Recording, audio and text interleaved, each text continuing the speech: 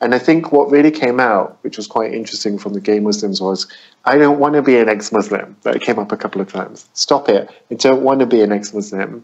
And so we responded to that and said, actually, no one is asking you to be an ex-Muslim. No one is saying that you should be an ex-Muslim. But just like how you Muslims get excited when someone converts into the faith, because they think it's the best ideology. Similarly, we do think that this is a better ideology than Islam. However, no one's asking you to do that. Don't do it if you don't want to. But what we are saying is, one, stop throwing us under the bus of Islamists to make yourself look like a better Muslim. And two, be committed to all human rights, including blasphemy. Because you can't march in a gay pride march saying that you're committed to human rights and then saying your sign is offensive because it blasphemes. When your existence as a gay Muslim is blasphemy to so many other Muslims.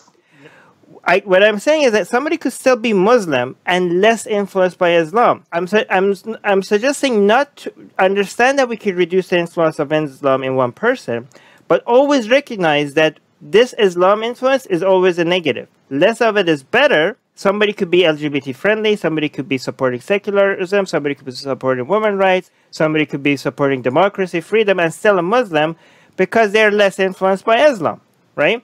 Secular Jihadists is an increasingly influential podcast with much of its growing audience in Muslim-majority countries, advocating for atheists, secularists, and Enlightenment thinkers.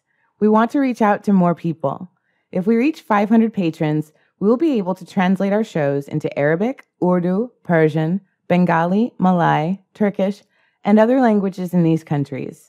Help us get there at patreon.com/SJME.